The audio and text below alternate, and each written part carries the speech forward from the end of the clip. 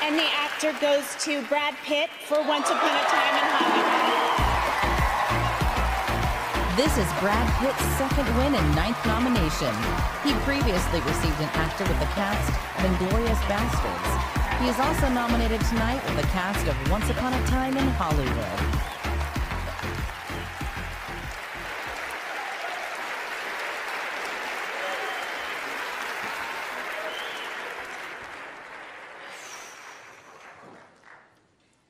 I gotta add this to my Tinder profile.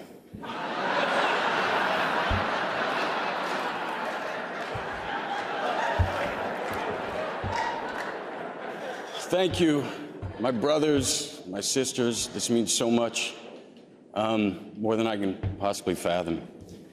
I want you to know I watch everything. I watch you all, and the work has been mesmerizing, so I thank you.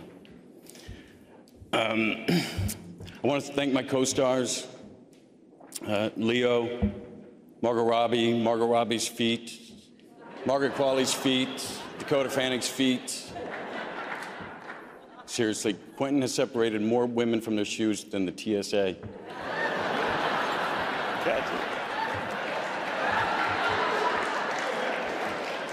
Now, we all know what we do is a team sport, and we elevate each other. And I got to work with some amazing, amazing people. Mr. Pacino, Mr. Dern, Kurt Russell, Leo, Dakota,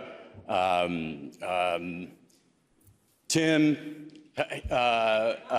Wait, where are you guys? Miss Butters, a bunch of the new generation, Margaret Qualley, Austin Butler. Anyway, you all elevated my game. I certainly hope I did the same for you. Let's be honest, it was a difficult part. The guy who gets high, takes his shirt off, and doesn't get on with his wife. It's a big stretch. It's big.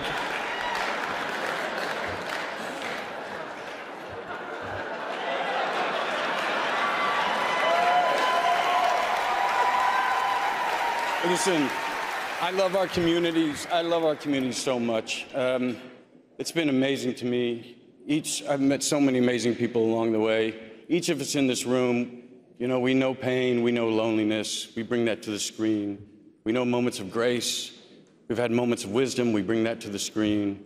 We've all had a laugh at our ridiculousness, and we know funny, and we bring that to the screen. And goddamn, I think that's a worthy endeavor.